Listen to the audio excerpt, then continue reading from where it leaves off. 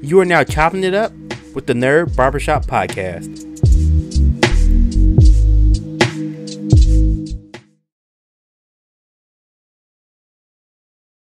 Thank you. Welcome to a brand new episode of the Nerd Barbershop Podcast. I'm Terrence Williams. Thank you so much for clicking on this episode and hanging out with me for a little bit. So this episode, I wasn't sure how I wanted to approach it. I know if I wanted to review the Marvels, do a retrospective of the Marvels movie, or just kind of talk about it. And I think I'm going to do the latter and just kind of talk about it for a little bit. So the Marvels, which is the latest MCU movie, and actually it's the last movie, or it's the last MCU movie of the year. What If Season 2 will be the last MCU project of 2023. And so I enjoyed the Marvels. The Marvels has been out for almost 3 weeks now, and I really enjoyed it. I went to go see it actually Thursday, an early showing at the movie theater not too far from my house, and I really enjoyed it.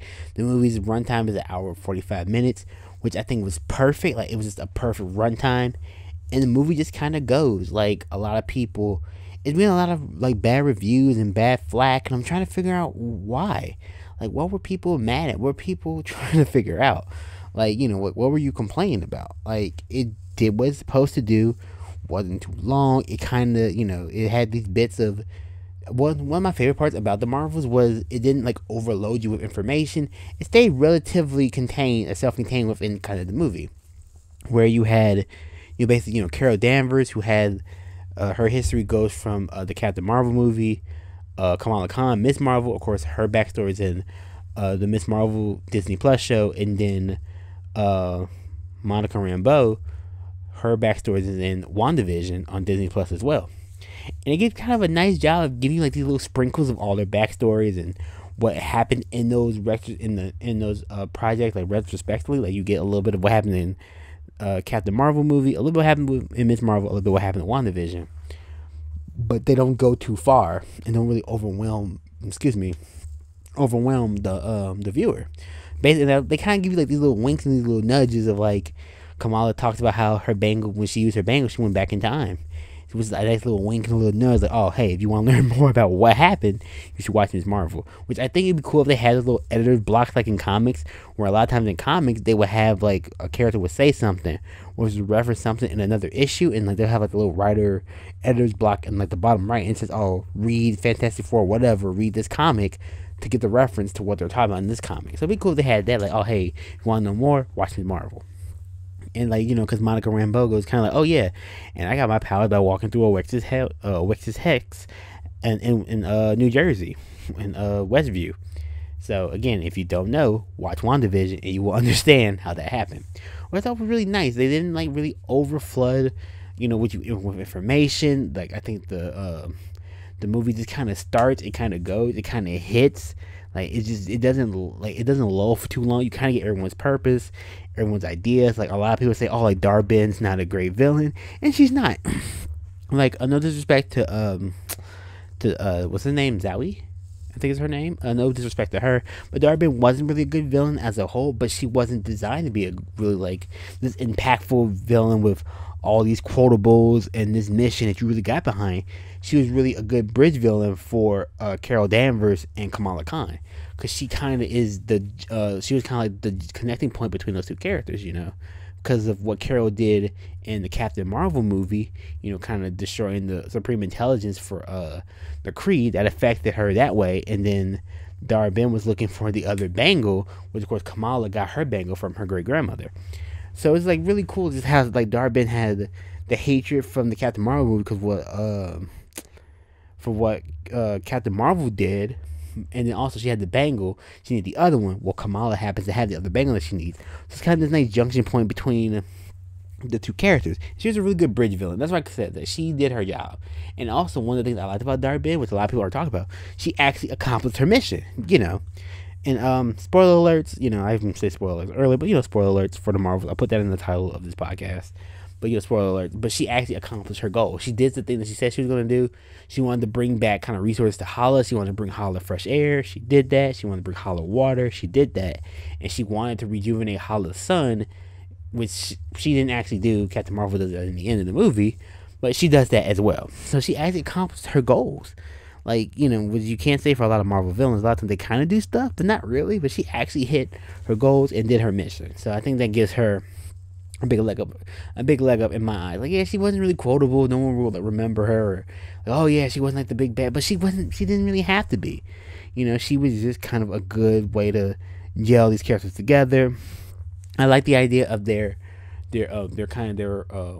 cosmic powers, their light powers, their light based powers kind of entangling, where you had like this body switching, like the position switching, which is very much like a video game. It was very much like playing Marvel vs. Capcom 3 and hitting your assist and or tagging out and tagging in, or very much like Power Rangers Battle for the Grid, where you can do like the active tag, which is also in Marvel vs. Capcom Infinite. I'm sorry, I'm just throwing out random video games now. But it's like a tag mechanic and a fighting game. That's really what it felt like. Where, you press the button and then your partner comes in.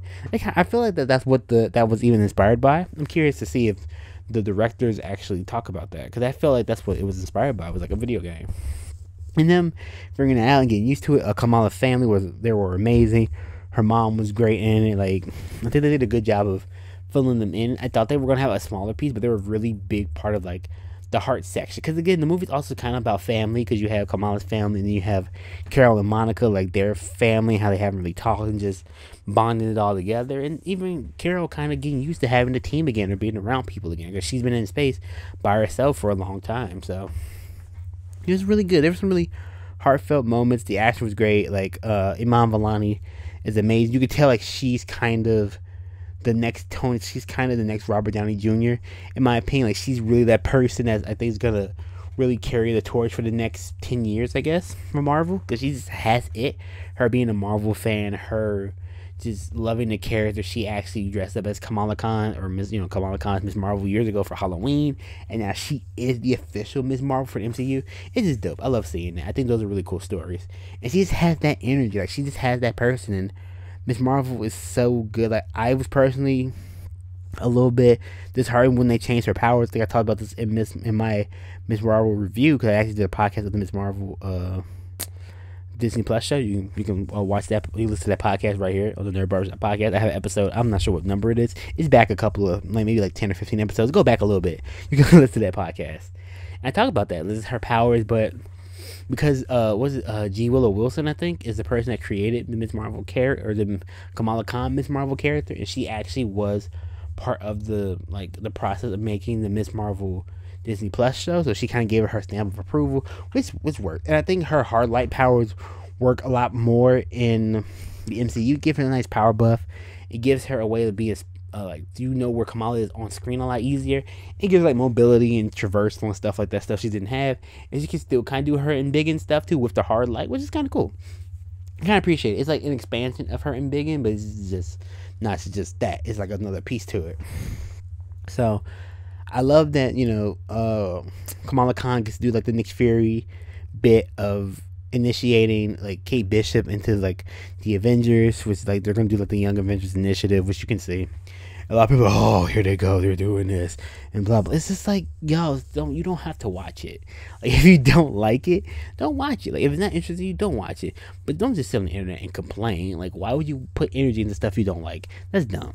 Like, if you don't like it, you don't have to like it. I remember I saw this guys on this group on these two guys, and they have a podcast on Twitter. It's, oh, I went to it. Oh, I hated it. It was the worst Marvel movie. It's not.